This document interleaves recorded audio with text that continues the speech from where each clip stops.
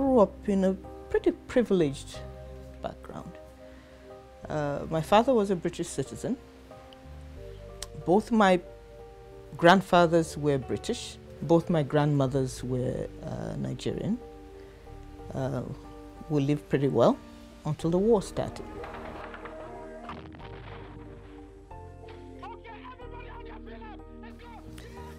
I was, what, 9 years old at the time. Here was I, this privileged kid before the war, who became, someone who was barely making it, eating and whatever, but we strived to survive during that time. I've been through such ups and downs in my life that I think it has helped a lot.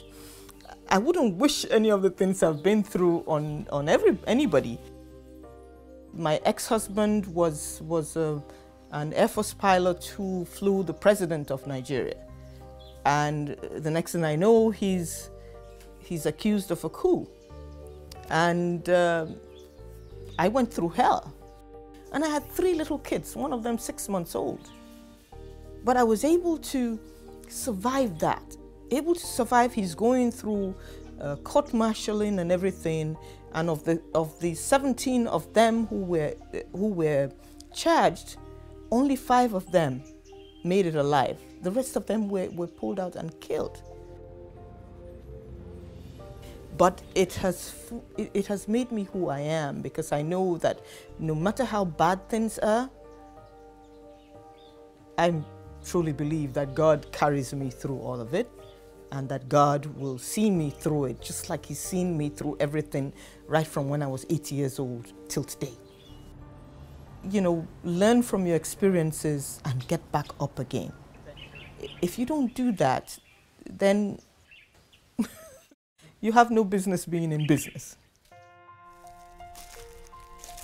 I grew up in the town of Aguri, and the botanical gardens was a treasure for us as we were growing up. This is where I used to study. When I wanted to get away from everybody, I would pack up my books under my arm, walk all the way up to the gardens, and I'll spend all day reading. And I loved science and I loved literature at the same time. So anything at all, I would just keep reading and reading. So I studied pharmacy, did a master's in pharmaceutical chemistry there at the university. Then I went to the State University of New York at Buffalo, where I did a PhD in medicinal chemistry. Then I did a postdoctoral studies at Yale University in synthetic organic chemistry. I worked for several years in the multinational pharmaceutical company. I was at Abbott Laboratories for decades. You get older and you've gotten all you need. You've got your education, you've got the career, you've got everything. And the cycle in life is that you start saying, okay, how do I leave my mark? What can I do? What do I do to make a difference? The idea of coming back to Ghana and establishing a pharmaceutical company had always been there. Always wanted to come back to Ghana and do that. And the great thing too is that I met my wife along the way. We shared the same passion. We've come together. He's got all the discovery background. I've got the background in scaling up and getting into the market and seeing that it is marketed and so on. So when we came up with this idea, I said, there is nobody doing anything in active pharmaceutical ingredient manufacturing. This is what we need to do. At one point, she just said, this is it. It's now or never. So I am leaving work. I'm going to go down. I'm going to go do all the feasibility studies that I required, all the environmental studies that I required, and I'm not going to look back. And so that was that. So, more or less, she made up our mind. Everybody said, absolutely not. You can't do this. You can't do this. It's just not possible. We don't have the infrastructure for it. You need to wait. You need to, first of all, start importing products from India, and then you can build. But in this environment, it is not possible. I always say there is nothing like impossible in my dictionary. The breakthrough, I guess, came through when a friend of ours, Hemant Patel, who used to work with me at Abbott, told us, listen, it's not that much of a big deal. You don't need to build an Abbott. So come over to India, come and visit, and I'll show you, I'll take you around. And for me, that visit in India really, truly crystallized it. It was a long haul. We had written business plans, everything else. But when we went and saw the number of chemical and pharmaceutical companies and industries and people making do with very little, the standards may not be as high as we wanted it to be, but that encouraged us to say, yes, we can do it. Frankly, when we started, there was no money coming from any place. It was through our own resources. At that time, I thought, boy, that's a lot of money. I'm going to retire comfortably. We had to decimate everything in order to get started. Frankly, here in Africa, nobody really takes you seriously until you've started something, you've sunk some money into it, and you fully committed. For all of these ventures, until you've physically located or found a place, it doesn't really look real. But once you've identified a place, like when now there was a building, there was property, it made everything real. You started feeling, yes, we've started, we better go on. So that was a real seminal moment in the entire project. It was a clear objective right from the start that we were not going to do what everybody else was doing. It just was not an option. It never came up. There was no question of cutting corners. We had engineers who tell us, oh, we could do it this way or we could try it this way. And we say, no, this is not what we're here to do. We're here to make a difference. They could also have come to Ghana and decided to go into distribution like everybody else and decided to follow the status quo. Import drugs from India or wherever, sell, make their money and just go like everybody else.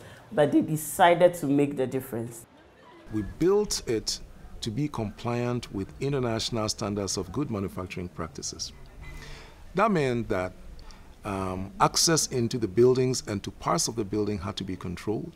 So there is a magnetic card identifying everybody, the utilities separate from where the manufacturing is, from where the laboratories are, and so on. Such a way that you can say dirt or powders or things won't hide in any place. When I entered LaGray, I was actually working directly under Dr. Graham.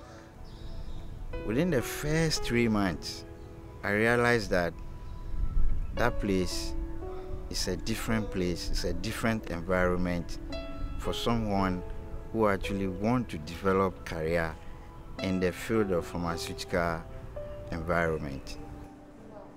You know, they are trying to empower you so that wherever you go, you'll be able to stand on your own. I had the opportunity to handle a whole range of equipment that back from school was like, hey, magic. And I thought that this is historical.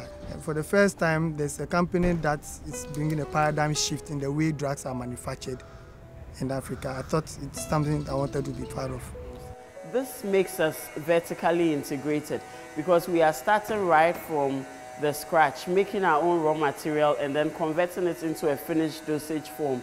So this lab is mainly for API synthesis on a small scale. And I had a factory tour, and wow, what a facility. I couldn't imagine that could be built in Africa. So for those working in the capsule manufacturing area, you come in through here, you gown appropriately, and then you are ready. I was taken, God being so good. So I joined the company with the motivation to be part of such an industry which is starting all afresh. So that was the motivation. A pharmacist looking at something new, something extraordinary, a story that is going to be told, if not now, in the future, which I wanted my name to be part of that story. The biggest problem we have is infectious diseases in Africa. 15% of infant mortality in Ghana is from diarrhea. Why should diarrhea be killing our kids in 2013? You have poor people, they can't afford drugs, okay? You have sick people, they can't work, and so they become poor. So it's a cycle it's a vicious cycle that continues. If you don't tackle the healthcare problems, it doesn't matter how much microfinancing is done. If the people are not healthy, they can't work, they can't do businesses, they cannot do anything. The medicines are not even available. And even if they are available, they are beyond reach of the very people who are suffering from these diseases. So from the onset of LaGray, tackling or creating solutions for African problems was very ideal.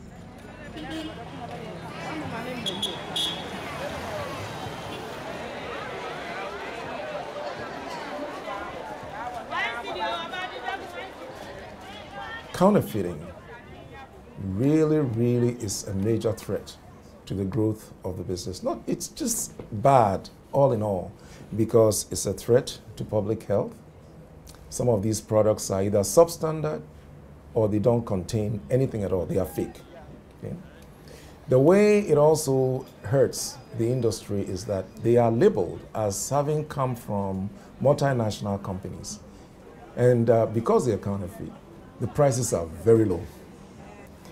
Now, when somebody in the public who may not be discerning goes into a pharmacy and sees that, wow, this comes from a multinational manufacturer and it's much cheaper than from a local manufacturer, the tendency will be to buy that one. And it's fake, and it's counterfeit, and substandard. Some medicines were randomly picked from the market and they contained very little percentage of the active ingredient, sometimes even less than 10% of the active ingredient, where the standards are supposed to be 95%, 99%. I mean, it's just damaging to business and at the same time to patients. I mean, who knows who will be the next person to take a counterfeit drug which will kill him or her, you know. It's a real issue in this country. More and more marketers of fake products go to the rural areas. They go to places where they know that their nefarious activities might take a long time to be uncovered. By that time, maybe they would have made their money and they're gone. When there is the demand for medicines and the availability is low, that leaves a space now for the counterfeiters and the fake medicines producers to come in. So it is very important that the local manufacturers fill the gap.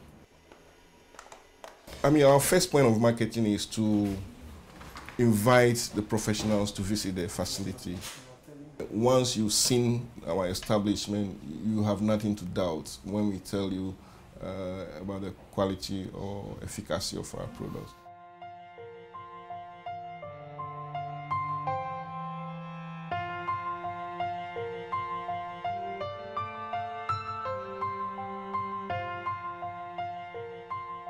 We were lucky to get a group of investors from Tunisia.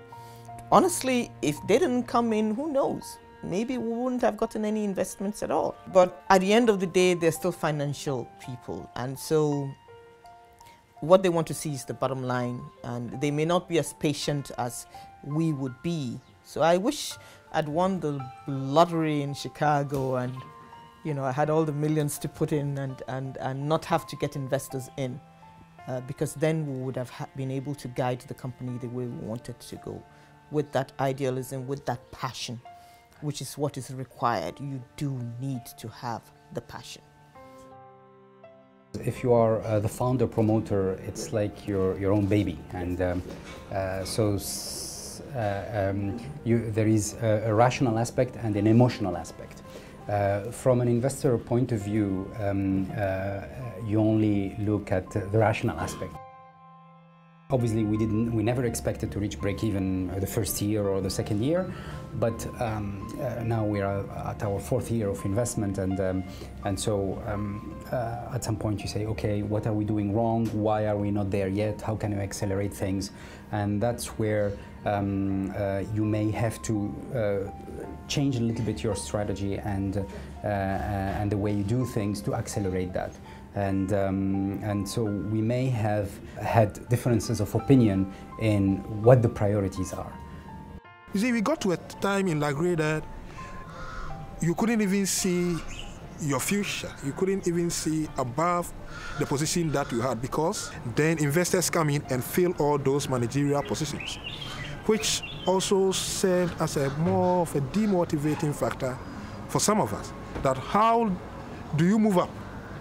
There is no promotion for you in the next 5 years or 4 years. So it is something that it is very dear to my heart, that we not just set this up to set a standard, but we also pass this on to the next generation. If we don't do that, we've failed. This business requires a lot of highly skilled personnel, and obviously, so the break-even point could be relatively high. To reach break-even, you need a minimum amount of monthly turnover. We're very confident that we're going to reach that monthly level this year, which will allow the company to be self-sustainable from a cash flow perspective. So the company will stop burning cash by the end of this year, and we will continue our support of this company. So that is the stage we are, where we are building up to the structures. Maybe in the future trying to expand our facility, bring in other lines like liquid lines and other things that we don't have. And when you get it all right, with the quality that is coming out, products getting accepted, volumes increasing, then the profits will come. If your goal is only about profit, then probably LaGray shouldn't be here today, if the goal is all about profit. You know, you really don't have to make a lot of money in the healthcare business. You really need to be able to make a difference in the life of people. Once you are sustainable, once you've got enough profits to keep the company going, do you really have to rake in, you know, tons of millions of dollars? No, we don't believe that. We look at the population, how many people are we going to impact, how many kids are we going to impact with this. All of those are taken into consideration before we decide that we're going to go along with a product. Profit is what now you use to grow the operation, you use to grow the company. So it's very important to work out the numbers, make sure that there's a profit at the end, which now can be used to sustain and to grow the business. There ought to be a certain significant margin of profit, otherwise you don't have a business.